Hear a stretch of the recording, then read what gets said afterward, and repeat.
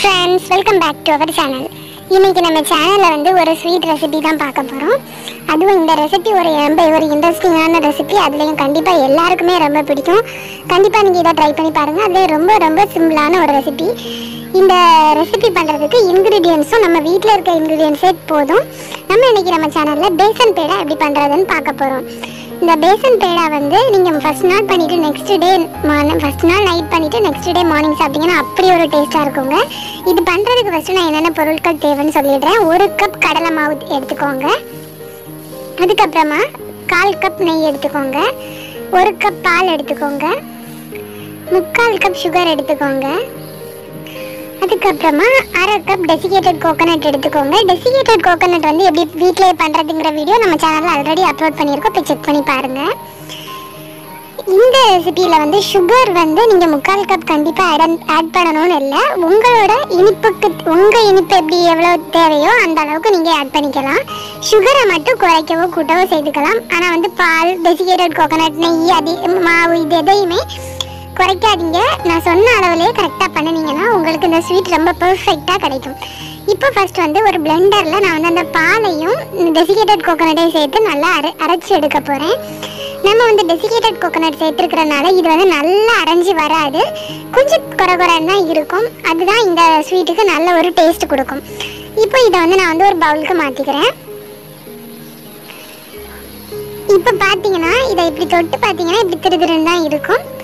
அதெல்லாம் ஒன்றும் ப்ராப்ளம் இல்லை, நல்லா ஃபைன் பேஸ்ட்டாக ஆகாது. இப்போ இந்த கடலை மாவை நம்ம வந்து ஒரு இதில் வச்சு நல்லா சலிச்சு எடுத்துக்கலாம். இந்த மாதிரி நல்லா சலிச்சு எடுத்துக்கோங்க. கடலை மாவை இந்த மாதிரி சலிச்சு எடுக்கிறனால கட்டி எதுவும் இல்லாமல் அழகாக நம்மளுக்கு பெர்ஃபெக்டாக ஸ்வீட் கிடைக்கும். இப்போ ஒரு பேனை ஹீட் பண்ணிக்கோங்க.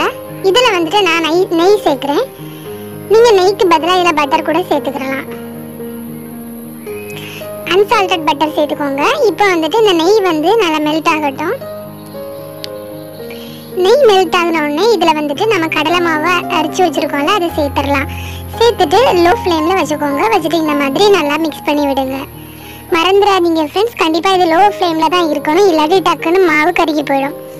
இதை இந்த மாதிரி நல்லா மிக்ஸ் பண்ணி விட்டுட்டே இருங்க. கொஞ்ச நேரத்தில் பார்த்தீங்கன்னா அது வந்து நெய் எல்லாத்தையுமே நல்லா அப்சர்வ் பண்ணிட்டு இந்த மாதிரி கொஞ்சம் கெட்டியாகிடும். இருந்தாலும் திரும்பவும் நல்லா மிக்ஸ் பண்ணி விட்டுட்டே இருங்க.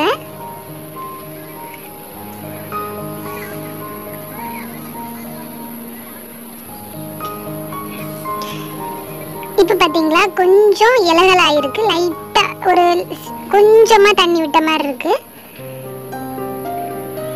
உங்களுக்கே பார்த்தீங்கன்னா டிஃப்ரென்ஸ் தெரியும் ஃபர்ஸ்ட் இருந்ததை விட. இப்போ இன்னும் கொஞ்சம் இன்னும் கொஞ்சம் லிக்யூட் ஆகிருக்கு பார்த்தீங்களா. கொஞ்சம் தண்ணி விட்டு இன்னும் கொஞ்சம் அது அழகாக இலகி வந்திருக்கு. இப்போ பார்த்தீங்கன்னா நல்லாவே லிக்யூடிட்டி ஆகிட்டு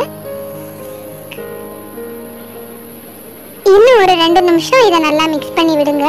நல்ல ஒரு செமி லிக்யூட் மாதிரி வரணும் இது. இப்போ பார்த்தீங்களா நல்லா சூப்பராக எண்ணெய் எல்லாம் வெளியே வந்து மாவும் நெய்யும் நல்லா வெளியே வந்து நல்ல ஒரு லிக்யூட் கன்சிஸ்டன்சிக்கு மாறிடுச்சு. இந்த டைமில் நம்ம வந்து சுகர் சேர்த்துக்கலாம். சுகர் சேர்த்துட்டு நல்லா ஒரு வாட்டி மிக்ஸ் பண்ணி விட்டுக்கோங்க.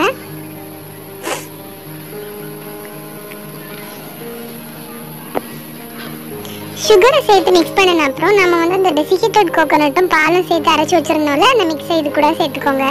இனிமே வந்து ஃப்ளேமை வந்து கொஞ்சம் மீடியம் லோ ஃப்ளேமில் வச்சுக்கோங்க. இதை நல்லா மிக்ஸ் பண்ணி விட்டுடலாம். இந்த ரெசிபியை பொறுத்தவரை உங்களுக்கு இந்த மைசூர் பாக்கெல்லாம் டக்குன்னு கன்சிஸ்டன்சி மாறி போயிடுச்சுன்னா திக் ஆகுறது இல்லை லூஸ் ஆகுறது அந்த மாதிரிப்பட்ட எந்த ஒரு ப்ராப்ளமே வராது, நல்லா பெர்ஃபெக்டாகவே உங்களுக்கு கிடைக்கும். இப்போ பார்த்தீங்கன்னா இன்னும் கொஞ்சம் கெட்டியாகிருக்கு பார்த்தீங்களா. இந்த ஸ்வீட் இன்னும் ஒரு 5 மினிட்ஸில் ரெடி ஆகிடும். நல்லா மிக்ஸ் பண்ணி விட்டுட்டே இருங்க.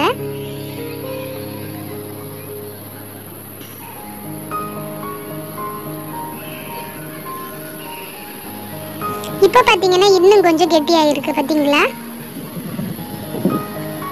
உங்களுக்கே டிஃப்ரென்ஸ் நல்லா தெரியும்னு நினைக்கிறேன். ஃபர்ஸ்ட் இருந்ததை விட இப்போ ரொம்ப கெட்டியாகிடுச்சு.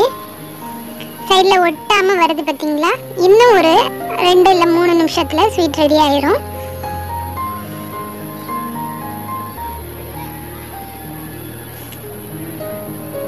இப்போ பாருங்க, நம்ம தூக்கி எந்த மாதிரி போட்டாலுமே அது சைடு கீழே ஒட்டவே செய்யாது.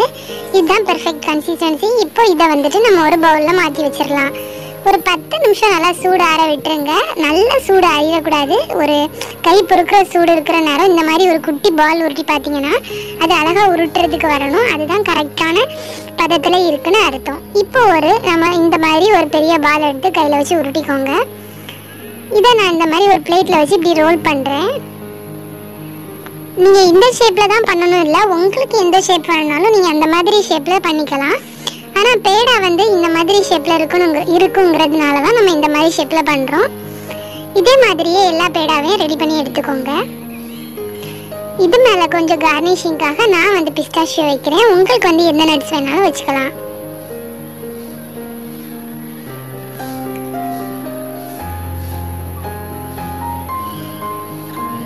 நம்மளோட பேசன் பேடா நல்லா சூப்பராக ரெடியாக இருக்குது. பார்த்தீங்கன்னாவே தெரியும், சாப்பிடணும் போலவே இருக்கும். கண்டிப்பாக நீங்கள் இதை ட்ரை பண்ணி பாருங்கள். நான் சொன்ன கரெக்டான மெஷர்மெண்ட்லேயே நீங்கள் பண்ணினீங்கன்னா உங்களுக்கும் இதே மாதிரியே சூப்பரான பேடா கிடைக்கும். ஒருவேளை உங்களோட கடலை மாவு வந்து கொஞ்சம் லைட்டான கலர் இருக்குன்னா நீங்கள் வேணால் ஃபுட் கலர் கூட சேர்த்துக்கிறலாம். ஆனால் நான் ஃபுட் கலர் சேர்க்கல, எனக்கு கரெக்டான கலர்லேயே சூப்பராகவே கிடச்சிருக்கு. கண்டிப்பாக இந்த ரெசிபி உங்களுக்கு பிடிச்சிருக்குன்னு நினைக்கிறேன். மறக்காமல் சேனலுக்கு சப்ஸ்கிரைப் பண்ணுங்கள். பாய்.